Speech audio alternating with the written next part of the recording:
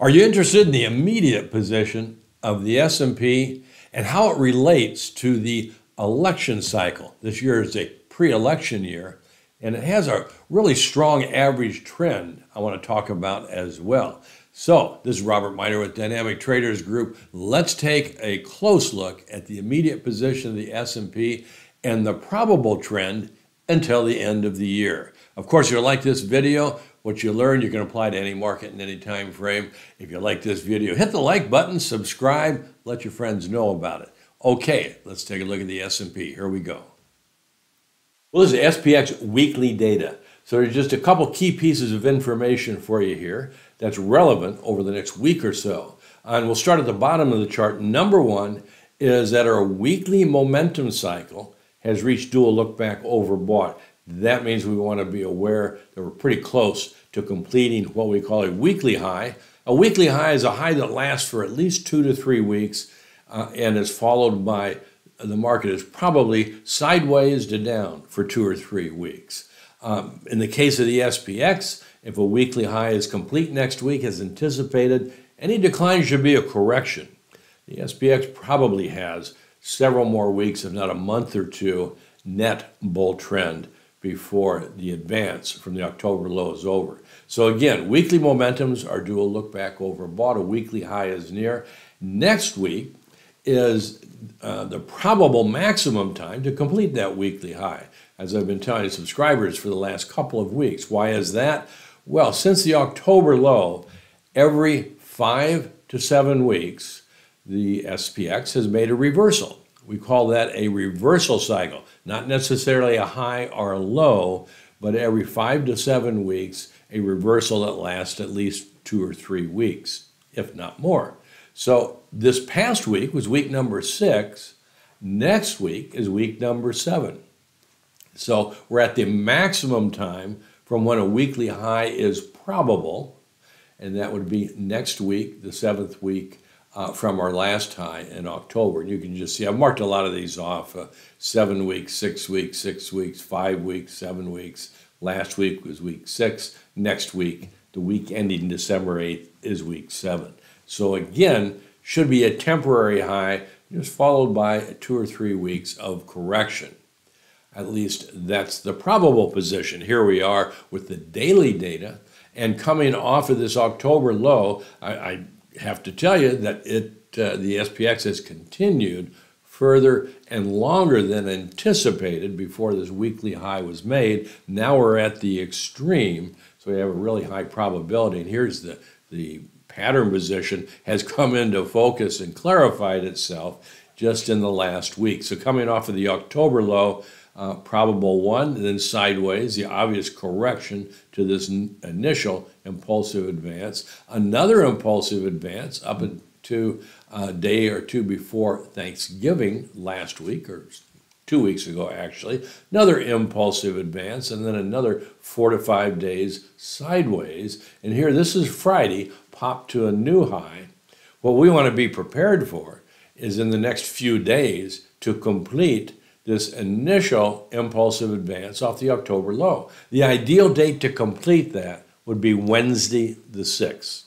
So our daily momentum made a bull reversal on Friday, indicates another 2 to 3 days sideways to up, and that takes us right into the 6th. That's really a key time factor to complete the wave 5, and we know that there's also a weekly time factor next week. So it seems to all be coming together. Just keep in mind that any decline will be a correction. Now, I want to show you something very interesting. It's about the election cycle. So this is a chart of the pre-election year averages since 1949. And on average, the month of December, from kind of late November into the year end, has been positive, very positive. A couple of these lines are first term. The green line is the first term pre-election year. And of course, this year in the United States is a pre-election year. Next year is a presidential election. And this blue line is all pre-election years since 1949. Actually, the first pre-election year since that date, I think, was 1951. But you can see that they're both strongly positive for that period of the year. That's what the S&P has been. The red line is 2023, right up through the prior week. So if we were to make a decision based on averages, we would say more than likely is we want to be very bullish into the end of this year. Keep in mind that no one, and I'm going to repeat, no one in their right mind makes a trading decision where their money is at risk based on averages. Averages are a starting point of where to further take a look, take a deeper dive into a trend and possibilities, because an average can be made up of positive and negative numbers. So an average isn't necessarily typical of what the next data point is going to do. So pre-election year average trend has been overwhelmingly positive from late November to the end of the year. You've probably seen some articles and charts about how this is the season to be positive. Okay, let's take a look at the underlying data. This is the pre-election year Santa Claus rally. Now, my version of the Santa Claus rally is from the trading day before Thanksgiving to the trading day before Christmas.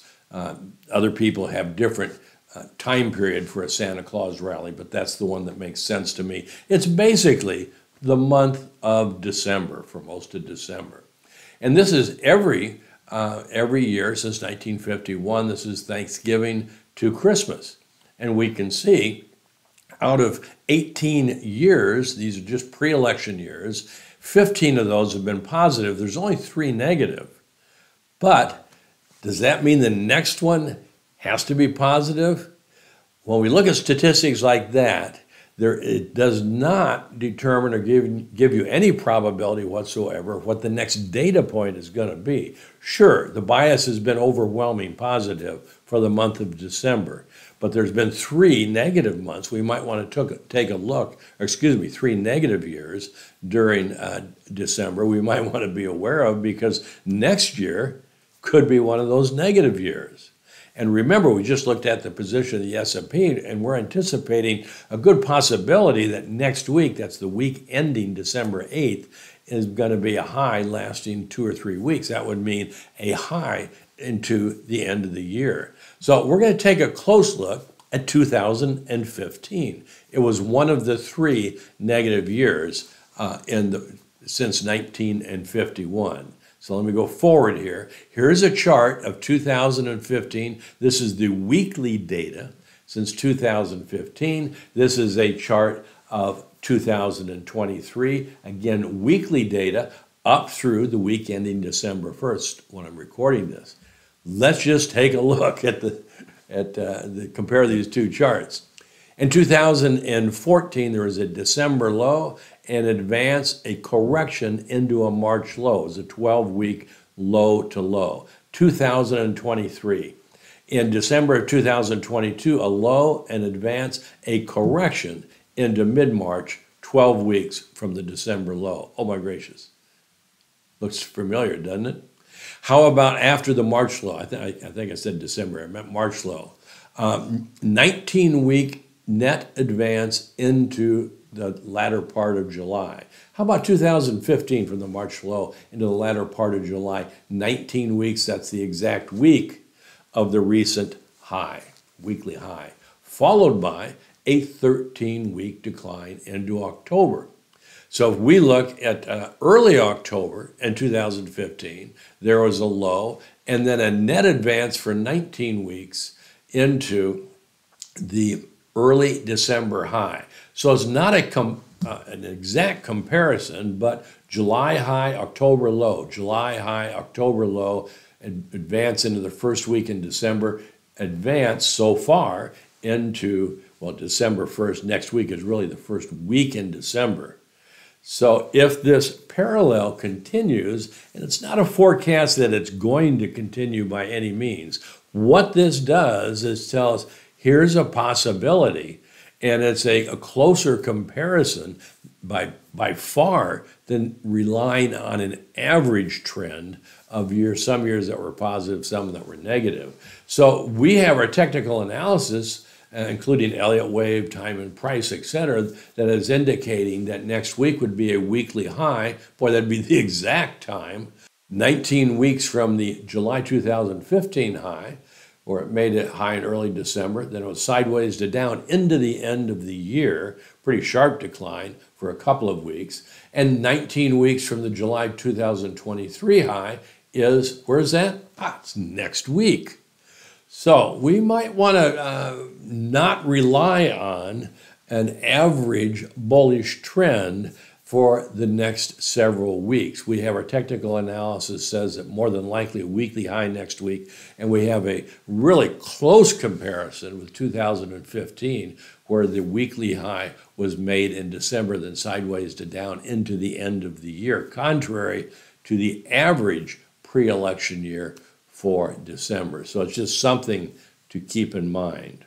So a quick reminder, if you're really interested to learn to trade, is check out our Dynamic Trading Master Course. It's 50% off only through Sunday, December 3rd. It's our last student intake for this year. So it's a fantastic course, almost 30 hours. It'll take you some time to get through it, but boy, you will understand trading strategies after you take this course. Any market, any time frame. That's it for today. It's Robert Miner, over and out for now.